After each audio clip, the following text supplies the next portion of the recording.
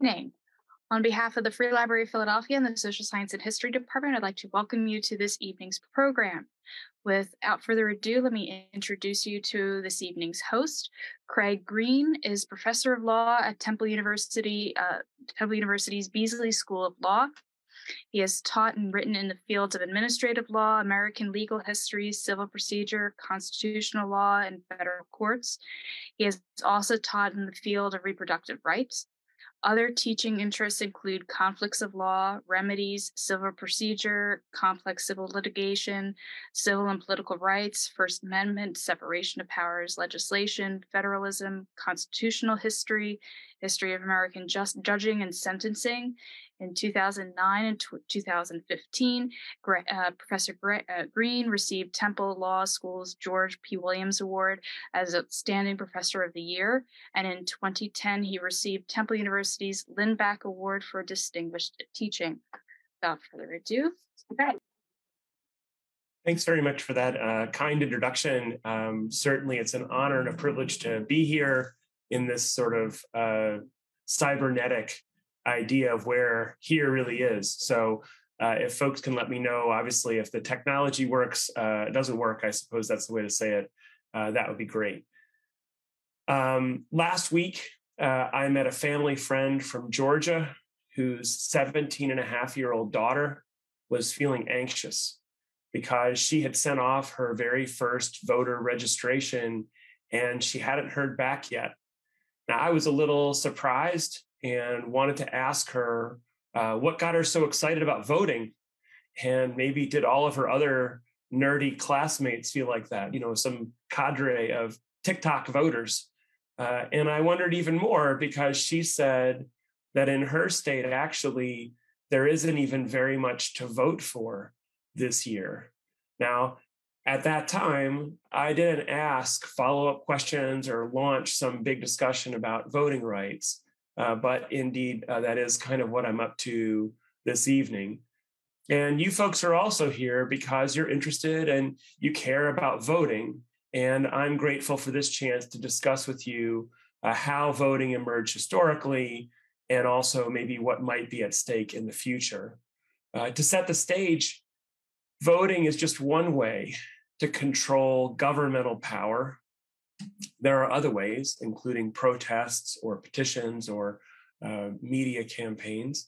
And I want to contrast, although they're linked, I want to contrast governmental power, which voting influences. I want to contrast that with non-governmental power, like business or private property, that are more directly influenced through buying and selling and wealth.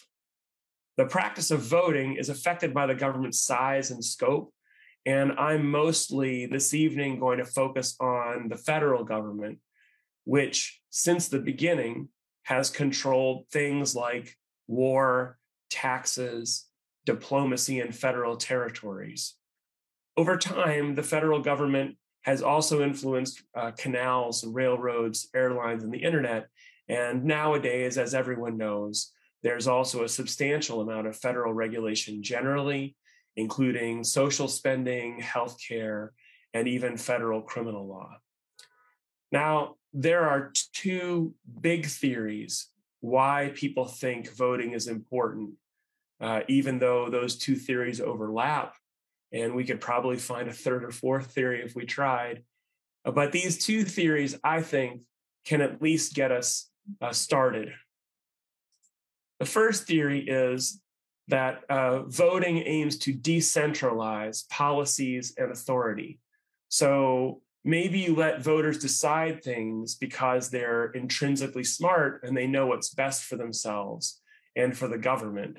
So when you include more perspectives, that means achieving better governmental results. The second theory is political management.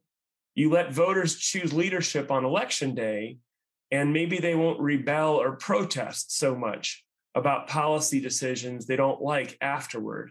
In this way, voting indirectly allows the government to work better as a unit with more manageable levels of dissent and strife kind of down the road. So that's a little bit of theory we can move on if you want to think about history and the facts. In the beginning, British colonies actually had quite a lot of voting, maybe more than anywhere in the world. Voting happened largely in public, and some folks voted orally in groups, a little like maybe you think of the modern caucuses, political caucuses in Iowa and Nevada. Sometimes colonial governments even published lists of who voted one way or another. Now, you can all see that these early systems had some pros and cons. For example, on the downside, written secret ballots like we have today can make voter literacy a deal breaker. If you can't vote, you can't read. And in the middle of the colonial era, literacy rates changed over times for different groups of people. So-called voice voting helped to address that problem. And so did these maybe more peculiar voting methods of some early colonial Pennsylvanians. They used different colored beams for different candidates and dropped one and the other. But either way, public voting meant greater access. On the other hand, voting out in public also creates opportunities for individuals to socially pressure, support, or shame one another. So, some of your neighbors today, you might want to know how they vote, but other neighbors, maybe you'd rather not know. And maybe vice versa. With some neighbors, they would know how you might have voted. That also could create problems kind of in the neighborhood. In British North America, 75% of adult white males were eligible to vote in colonial America. Now, the British homeland had nothing like that. Back in England, maybe only 1 out of 10 adult males were allowed to vote. Still, colonial voters were only 10 to 20% of the population because voting rules systematically excluded many different groups of people. This exclusion was not by accident, and the US Revolution actually didn't change that much. For example, one argument that was used to exclude children and women was that men were supposed to vote for their family's best interest. Another idea for limited voting rights was that men without property didn't have enough stake in political decisions. They maybe should be, their private power could, third idea is that men without property might be influenced or controlled by their landlords or employers. So the idea is that private power can squash the independence of voters who need money. If I need money, I'll be controlled by my landlord or my employer. The idea was maybe you'll just leave those unproperty folks out from the get-go. There were also religious barriers against Catholics, Jews, Quakers, and others.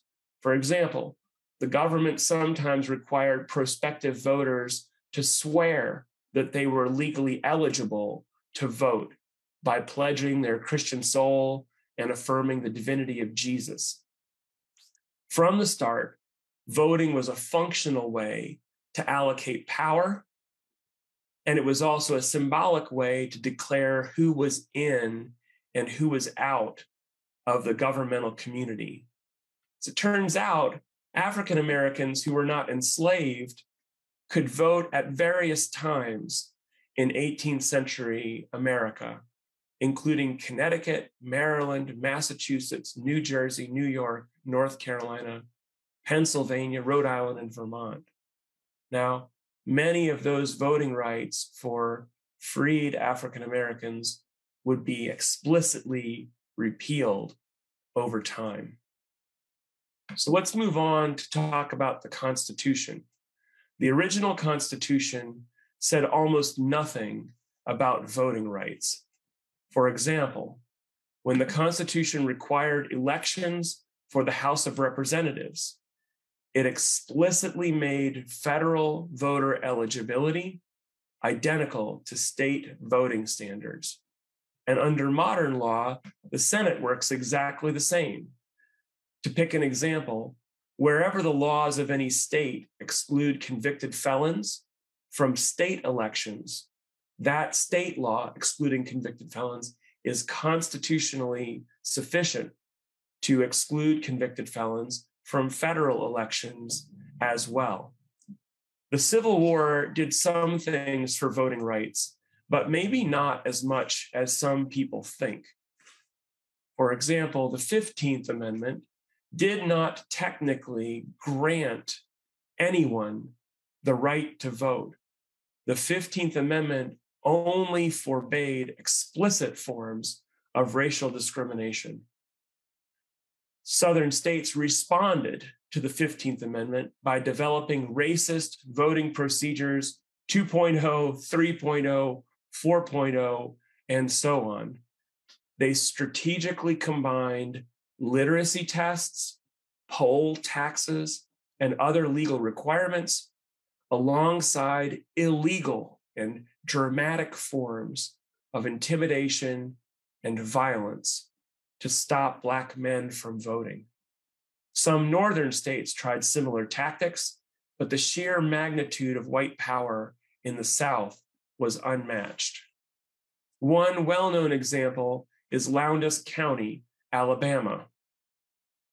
In Lowndes County, as late as the 1960s, the population was 80% Black, but not a single African-American voter was registered, not one voter in Lowndes County. Also, here's just a tiny list of some of the folks who were murdered in the struggle: Maceo Snipes, Vernon Dahmer, Harriet and Henry Moore, George Lee, Herbert Lee, Warless Jackson, Jonathan Myers, Reverend Reeb, Jimmy Jackson, James Chaney, Andrew Goodman, Michael Schwerner, Addie Mae Collins, Cynthia Wesley, Carol Robertson, and Carol Denise McNair. There aren't nearly enough steel columns in Montgomery's Memorial for Peace and Justice to commemorate the full violence that happened, as every violent act created more waves of social intimidation, and some intermingled fraction of that violent intimidation was about voting rights. Let's come back to race in a minute, but first, a few things about women's voting rights. The 1840s witnessed important cooperation among some anti-slavery activists and advocates for women's suffrage.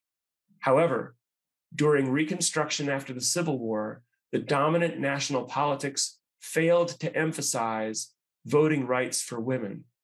And one clause of the new 14th Amendment explicitly mentioned for the first time the exclusive constitutional importance of male voters, thus prompting 50 years of further conflict over female voters. Shifting backward in time again, New Jersey's earliest state governments briefly allowed some women, Black, white, and otherwise, to vote from 1790 to 1807. But the first women voters after the Civil War were white people in Wyoming territory.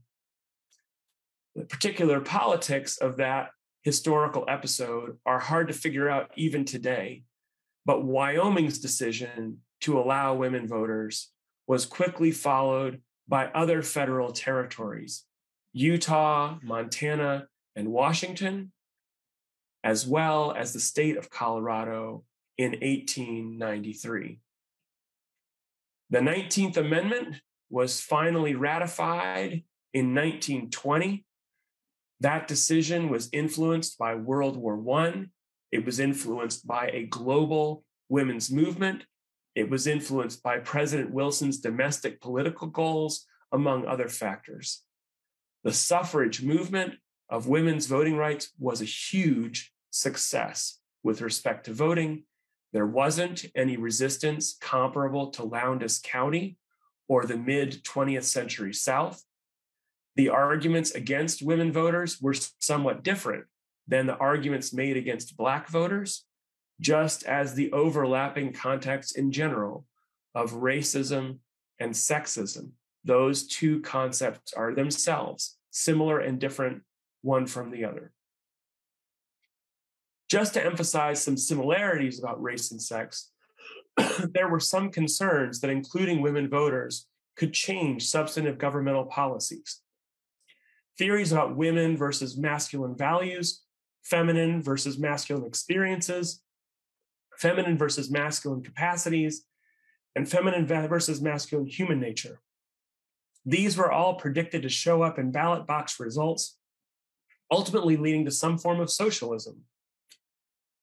But of course, the arguments ran even deeper, suggesting that to alter women's political status would defeminize them and corrupt them, as with this picture of women in a bar drinking, smoking, and chewing tobacco, just like men.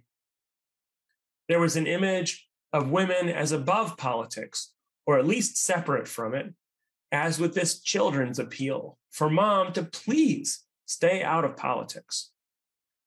There was also a problem that some advocates of women's suffrage, like Victoria Woodhull, were associated with free love, which contrasted with the broader image at that time of women as opposing alcohol and generally supporting good morals. That wasn't the only problem, however. To allow women's voting rights in the public sphere was also supposed to risk feminizing men at home, as with this father who is wearing pink. He's at home with the baby as his wife strolls away mischievously with a cane, cigar, top hat, and pants. Women and their pro-suffragist allies achieved extraordinary success in voting, not just theoretically, but also in practice. And as many of you may know, women voters in most national elections today outnumber men by 7 to 10 million votes win each election. Now that statistic, 7 to 10 million, obviously intersects with other demographic characteristics, including race, wealth, and age. But for now, I'd just like to stress the complicated relationships between public voting rights and other aspects of human life. Women suffragists certainly did not suddenly escape from vicious sexism and misogyny 100 years ago when they were legally able to vote, nor have women today escaped modern versions of those same phenomena, including in the workplace, at home, sexual harassment, and violence. Voting rights help to change the political imagery and the substantive status of women in the United States. At the same time, almost in reverse, if you think of it that way, the changing political roles and the demands of women themselves, that's what helped produce the ratification of the 19th Amendment. And just to say one more thing that should be obvious, we are all of us living in different ways in different contexts with the transformative results that produced women's voting rights and that resulted from women's voting rights. Turning back to race, the most important legal instrument regulating voting rights was never the Constitution itself. It was the Voting Rights of 1965. This statute embodied the tireless work and personal risks of countless organizers and citizens throughout the country. It was pushed forward, the Voting Rights Act was. It was pushed forward in late stages by the famous march, Martin Luther King from Selma to Montgomery.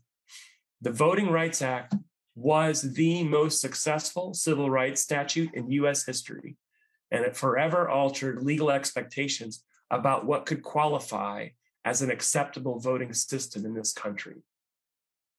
This next section, you'll have to stop me if the following gets too technical, but I would like to discuss, if I could, 3 sections of the Voting Rights Act.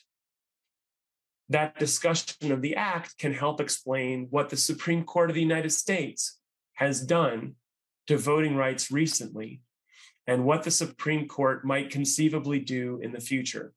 I want to have this part of the discussion not because the Supreme Court is the most important actor in this field or in the world. I'll come back to that issue later.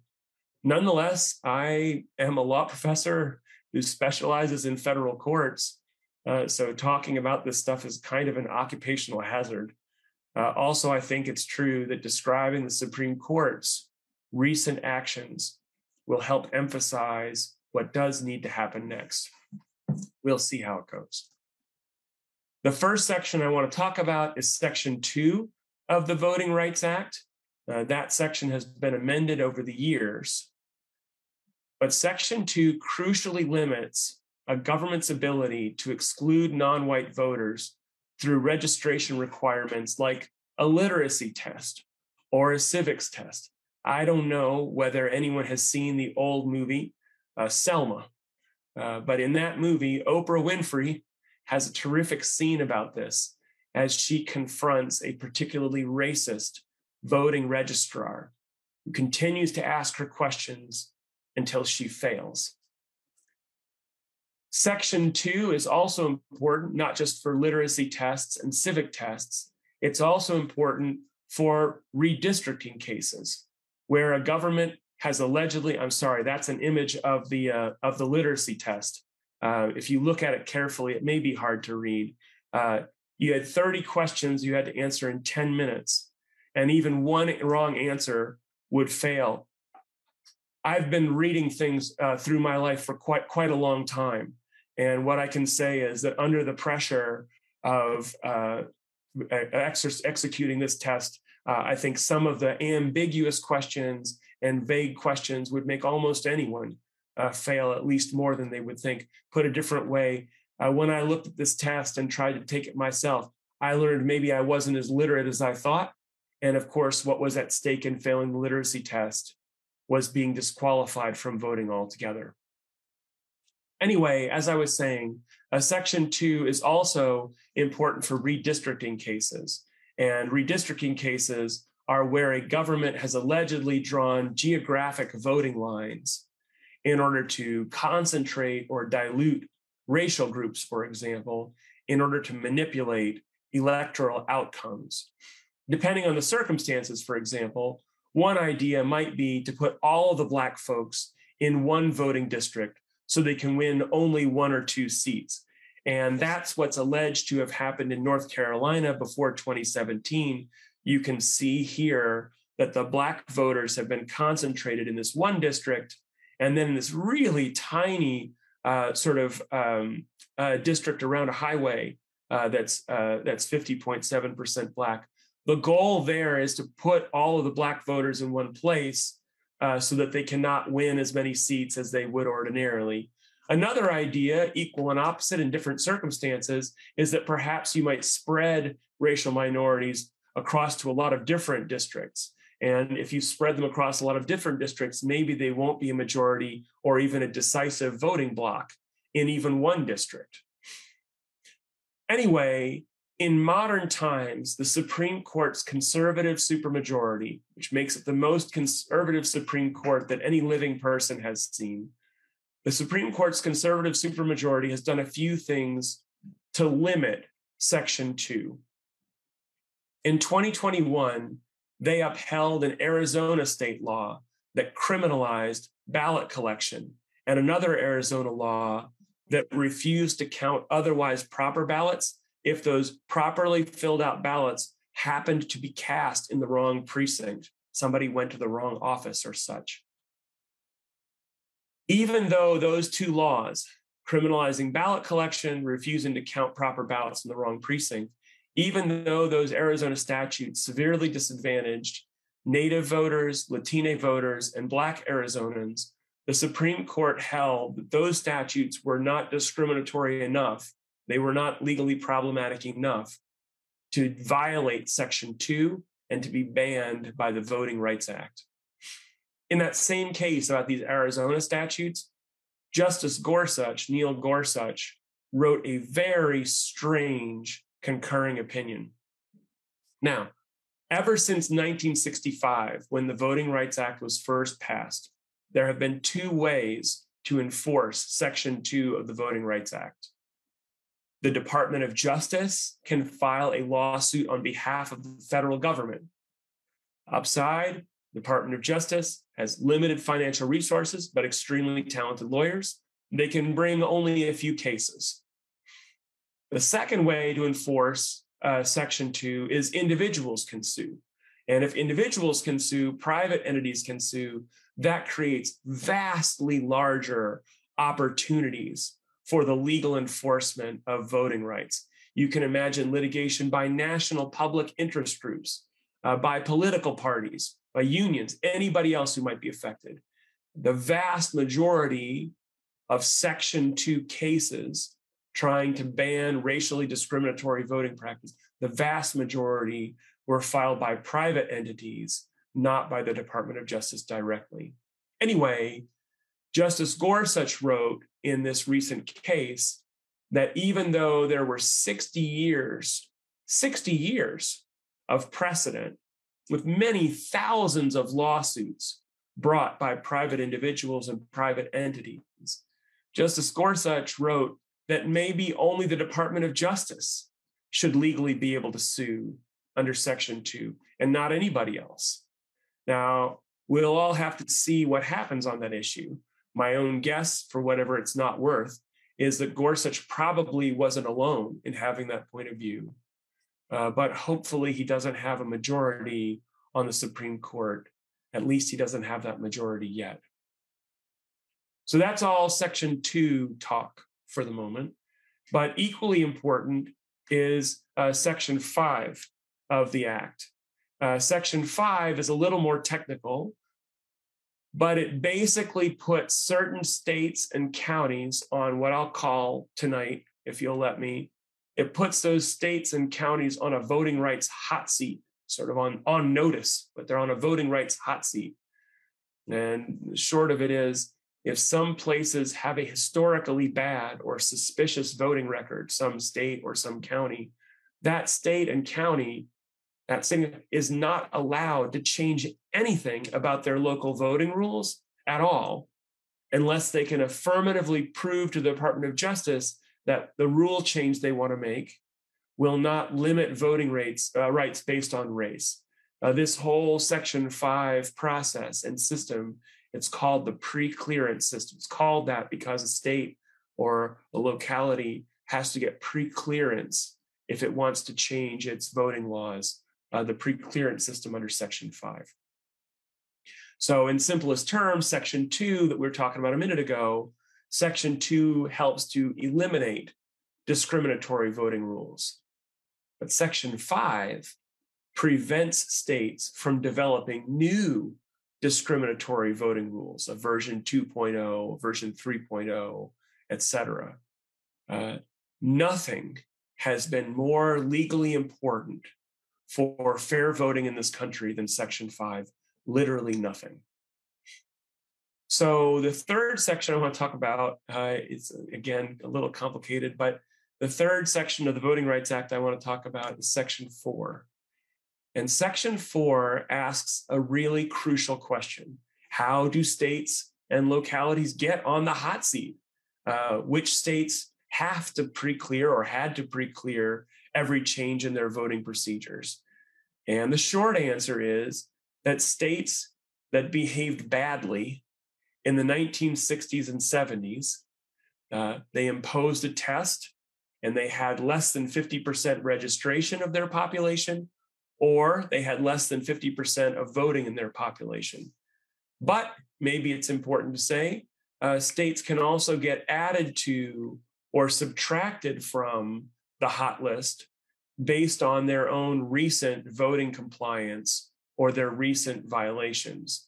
Now, I don't know, this statutory formula, maybe it seems weird if you haven't encountered it before, but this formula of bad behavior in the 60s and 70s with the on and off, so-called bail-in or bail-out provisions, that same formula was repeatedly reenacted by Congress. They did it in 1965, they did it in 1970, they did it in 1985, and they did it in 2006.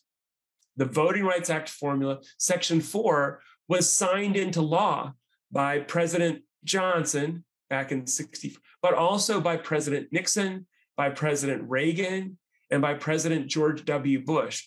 And if you follow this, some of you are already asking, why did all those folks decide to use such a backward-looking formula all those different times they passed the Voting Rights Act? Why did they keep using this backward-looking formula, relying on the 60s and 70s, even when they wrote up the statute in 2006? The explanation is very straightforward. The reason they kept reusing that formula is just very simple politics. The Voting Rights Act, on the one hand, was so popular and so fundamental for American identity that both parties had to support it.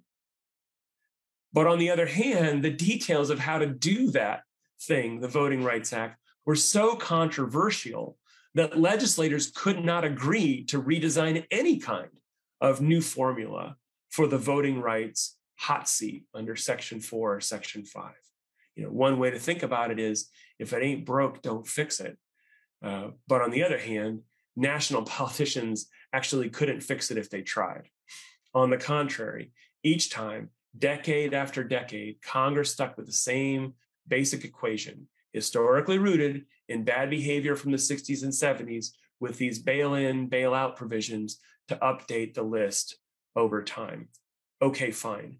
As the case came to the Supreme Court, this case challenging the Voting Rights Act, you're wondering who was on the hot seat. So here's the list of states that required DOJ preclearance in 2013. I think some of those states, as you can see, were added from 1965, including my home state of South Carolina, some other states that might not be very surprising to you when you think about the Deep South and the things I've been talking about. There are some other states that were added in 1975 based on other behavior. But anyway, this is the list, one way or the other. This is the list of states that were as a whole covered. There's a longer list I didn't copy for you about other parts of states and counties that required DOJ preclearance in 2013. Now I'm going to show you the list of states that require DOJ preclearance after 2013, the list of states that require DOJ preclearance today. And it's kind of a trick because there aren't any at all, none. And the reason is because Shelby County is the name of the case. Shelby County, Alabama is only 50 or 60 miles north of Selma, north of Montgomery. Shelby County, Alabama sued, attacking the Voting Rights Act's preclearance system, and they won. This decision, the Shelby County case, and I can talk about it as much as you want to hear about it, but this decision by the Supreme Court, here's my hot take. The Shelby County case is the worst Supreme Court decision of my lifetime. That's what I believe. Before the Shelby County case, the Supreme Court had continuously and repeatedly upheld Section 4 as constitutionally valid. Most recently, it had done so in 1999. The vote in 1999, which upheld the Voting Rights Act formula, that vote was 8-1. In 2013, 14 years later, Chief Justice Roberts wrote an opinion that scrapped the entire system, the entire formula, and that vote was 5-4. I think it's a disgraceful decision. If I could just say that much, that's the least I can say about it. There are quite a lot of other constitutional issues that we could discuss. For example, my own research at the moment is focused on 3 categories of space, not focused on people like race or sex, but categories of space that are in different ways excluded from federal voting, categories of geography. So one of those is the District of Columbia. The District of Columbia is explicitly provided for in the Constitution. The District of Columbia has been a central political struggle for the United States, at least for 150 years. The current demographic of the District of Columbia, there's as you can see from this chart, a very large African-American population. And although DC residents, thanks to the 23rd Amendment, are allowed to cast electoral votes in a presidential election, uh, they can't vote for anybody to represent them in Congress. And anyone who follows the news, I mean, maybe not everybody follows DC news, but the local government there, every law that they pass, Congress can reject that law. And actually, just recently, the last month or so, actually, they did reject, Congress did reject laws that had been passed by the local DC government. The local DC government is entirely under the supervision and the thumb of Congress, that they cannot vote in any way to influence or affect. This is why their license plates, depending on the administration on and off, their license plates say taxation without representation, because whatever it is that Congress does, they have no more votes in Congress than the British colonists had in Parliament when they had to send their colonial laws over to the homeland in England to get approved or disapproved. DC residents see the absence of voting rights as a fundamental commentary on their importance in federal government, their membership in America. And this is sort of one of the crucial issues that I think people talk about today that I'm researching a little bit. A second issue, sometimes linked, most often not thought about quite the same way, are American territories. I'll talk a little more about that category, but Puerto Rico is the most important one. There are a number of different territories that are held by the United States around the world, but 95% of the people, I believe it's about that, live in Puerto Rico. And Puerto Rico, similarly, they don't even have the electoral votes in the presidential race. Of course, they do not. But the way the Constitution is set up, the only people who can vote in Congress, can vote for representatives in Congress or senators, with the exception of the 23rd Amendment, the only people who can vote for presidential electors are people who live in states, and the folks in Puerto Rico do not. So there again, and there is a racial element to Puerto Rico and Puerto Rican history, which again, we can discuss as much as anybody wants to. But there's again a racial element, and this sort of idea that Puerto Ricans, people who live in Puerto Rico, are outside and inside the United States. They're inside in the sense of being regulated by the federal government, managed by the federal government. Their local government is under the thumb of the federal government, but they do not have any representation in that federal government. They are ruled by an empire that they do not experience as a republic. They're not represented in that republic. And then a third category, which almost nobody thinks of alongside DC and Puerto Rico, is a category of native land, where voters are necessarily mixed and diluted with non-native voters of various states. And the problem in this sense is actually very old. Let's see, that's not exactly the slide that I wanted, I don't believe. Let's see if this comes up right. Problem is very old, but maybe it also feels pretty new. So slightly farther afield, technology is killing me at the moment. The problem of territories in DC and native voters, in a certain sense, it might feel pretty new, it might feel pretty old. Let me say something about why it might feel old. The United States from the very beginning had an idea about states and places that weren't states. So the Northwest Territories set up even before the Constitution. And if you went from Pennsylvania to Ohio, what you think of as Ohio, you went from a place where you were voting to a place that you weren't, a place that you could vote in federal elections to a place you could not. And so I think that's very important to know. The District of Columbia has been around old as the hills. Puerto Rico, territories that have not become states, that problem is a little bit new, new in the sense of 1898, not too new. And then I think the idea that there would be permanently managed imperial lands where American citizens could not vote, I think is would have been a difficult one to reconcile with some of the ideas of 1776 or when the Declaration of Independence or 1787 with the Constitution. That's one way to think about it. And of course, the exclusion of Native peoples and native land inside and outside of the United States. Inside the United States for purposes of being regulated by the United States, but outside the United States for other purposes is also a very old problem. What's changed is that all of this voting progress that I've been trying to talk about tonight in the United States and around the world has changed the ideas about who should be represented in government and who should be governing human beings. And it is now much more controversial than it was before to think about colonialist empires ruled from above. I think that's a much more controversial idea than it is today.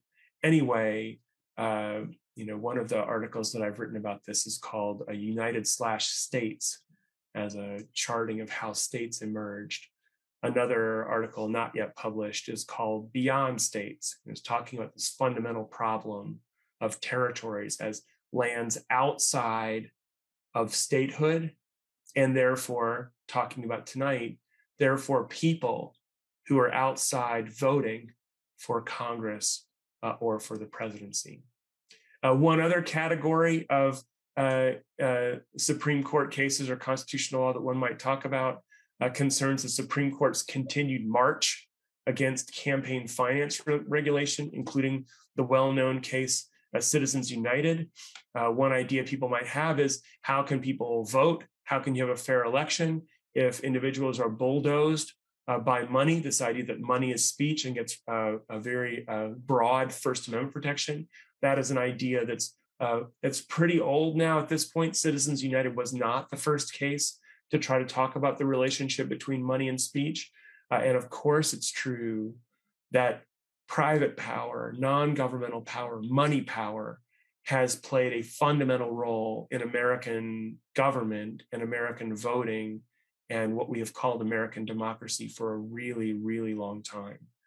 Nevertheless, in a world of large voting patterns and machines and ground games and the cost going higher and higher, I think that there are some folks, maybe included on this call, who experience the constitutional protection of money as speech, and therefore the unraveling of federal statutes that control or try to control campaign finance, at least providing disclosure, if not actual limits on the amounts that can be spent.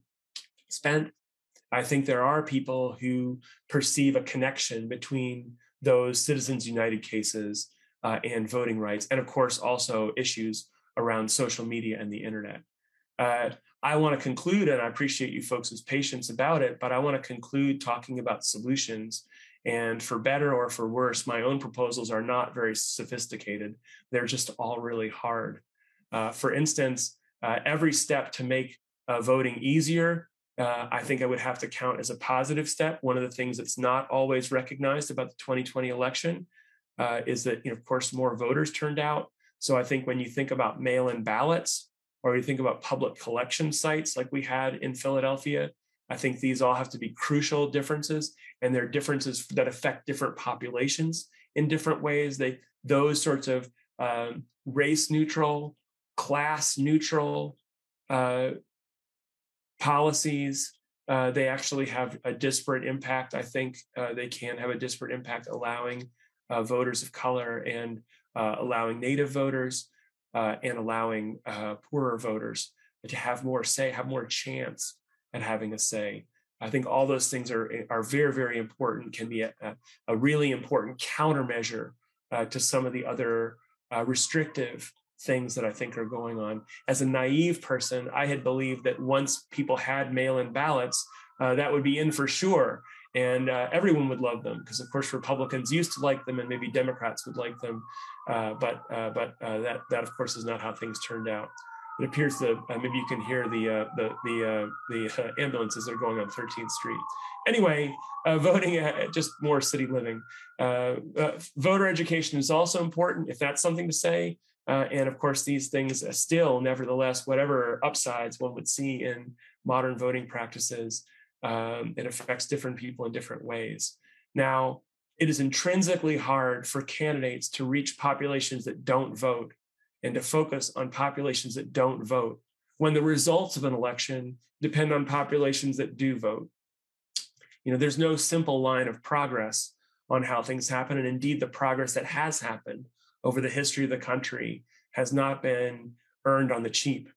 And I suggest that everyone on this Zoom call probably has ideas that are at least as good and probably better than mine. But if I could just end with sort of one message, I think it's true that many folks in America, from start to finish, they have not gotten the voting rights they deserved. At most, and only sometimes, they've gotten voting rights that they fought for. And I think anyone who wants better democracy, I sort of referenced this earlier, I think there is no hope for a more supportive Supreme Court, more supportive legal remedies. I think that the task ahead very often is at least at the state level instead of the federal level, because that's where things like the disfranchisement of felons or the process for mail-in ballots or the collection, these laws are all passed at the state level. They will not be supervised by the federal government and the Voting Rights Act the way they have been. And so I think people who want a better democracy and want more inclusive voting procedures, I think any of us have to basically take our shoulders and really put it to the work. So thank you very much for having me. For sure, I'm told that we can have questions in the chat if people have those kinds of things. But basically, I'm just really grateful for the opportunity to talk to you about something I care about quite a lot. If anyone has any questions, please put them in the chat. Well, I have a technical question that I often get in the department when I'm answering legal questions for patrons. When a Supreme Court issues a ruling or an opinion, technically, how long does it take before it can get referenced in like a pocket part in like a USCA or other type of printed material for access? Yeah. And how do you track that? Sure. Effectively? The resources for finding out, I think there's a couple, maybe I'll try a couple answers. There's one that's like resources, like how do you figure out what's going on in the Supreme Court? And there are two things that I would recommend to folks. One thing is every time that there's ever like a news story about an opinion or something like this, you're like, the Supreme Court decided blah, blah, blah. Not always do they have the link to the opinion, but if you can find out the name of that opinion, the Supreme Court has its own website, so supremecourt.gov, and there you can find the opinion kind of right away and read the things and the opinions whenever you want. So that's for finding opinions, just finding opinions, like how do you find out what the Supreme Court actually said or did on any particular day? In my experience, the links are not always as obvious as you'd think, and so that's a place to look. For things that are coming up or you want to learn more about it or you want some good source of commentaries, there's the thing called SCOTUS blog. That's what it's called. And SCOTUS blog actually has all the briefs. If people really have a lot of reading time, they have often sort of very short and concise and accurate commentaries, sort of descriptions of cases that might be coming up. This year, people might know there's an awful lot of decisions that are waiting around to be decided. The Supreme Court has been very, very slow. And so I had a student today asked about how can I find out what's coming, and SCOTUS blog is my best answer. Another question I understood you to be asking is like when a Supreme Court decision happens and we read about it on the website or whatever else, how quickly does that come into effect? A Supreme Court decision will frequently, most often, take effect immediately. So to pick an example, the district courts this week are fighting about whether or not various medical abortion drugs should or shouldn't be available in the United States. And there's a fight between two different district courts, and those things will make their way up the courts of appeals. And the government or somebody files for a stay. Don't do that right away. You've decided that thing, but wait. But when the Supreme Court decides something, there's no staying it. It just happens right away. Almost always, like that minute, it becomes effective across the country. Unlike these other decisions from lower courts you might hear along the way. Supreme Court, that's why I say when you read on the Supreme Court website, it's the law already. That's already happening that day. And then they're the only exception to that, a big exception for people who are Supreme Court nerds, myself, is Brown v. Board of Education. There are sometimes decisions that require such transformative remedies that, for example, Brown v. Board of Education in 1954 declared that segregated schools were unconstitutional, but it didn't mix together students that next day. They said they decided another case with all deliberate speed. And so there are very rarely Supreme Court opinions that might transform broad social structures or governmental institutions that would take a while to take effect, to become real, to be experienced. But for example, the day that the Dobbs decision eliminated federal constitutional abortion rights, that day, those rights were no longer effective. And similarly, that same term, when they created and recognized new gun rights, those gun rights became effective that day. And so people could use those rights and invoke those rights that day in their own criminal proceedings or in some other legal context. So it's a little weird, but I think these resources in terms of finding out what the Supreme Court's doing, I just don't think anyone could do better than actually just checking out the opinions on the website or a SCOTUS blog. I think is a very good resource, a very valuable resource to get a lot of sort of secondary materials and quick summaries without, if you don't like going through social or through sort of your favorite podcasts. Strict Scrutiny is a great podcast. Anyway, there are a lot of great podcasts out there too. I know you touched on briefly at the beginning of your lecture discussions about voting rights history, women's suffrage, and that. I have a strong pamphlet collection as part of my government publication holdings that go into pro and anti suffrage movements. Part of the Man Suffrage Association. A lot of it is Pennsylvania focused, but we do have material that covers various states. It's part of a pamphlet collection, but it's interesting. A lot of the material actually includes pamphlets that were produced by women who were not in favor of voting rights. Some of it, they kind of liked their rule in the home, and then they were also afraid of repercussions in terms of protections for themselves as part of their arguments. And a lot of those pamphlets go into those discussions. And I personally find it interesting, and when I'm presenting that information to the patrons that I work with, it's something that they never even considered as part of that argument. I think that's such an important point, and those materials sound really fascinating. In doing some of the research preparing for tonight, of course, I learned some things myself about the suffrage movement, which are very in line with sort of the details you were talking about. And just to sort of say in a more general way, a lot of folks today, you could read a history book about suffrage, women's suffrage, and basically the anti-suffragists, you would think that maybe they were all men.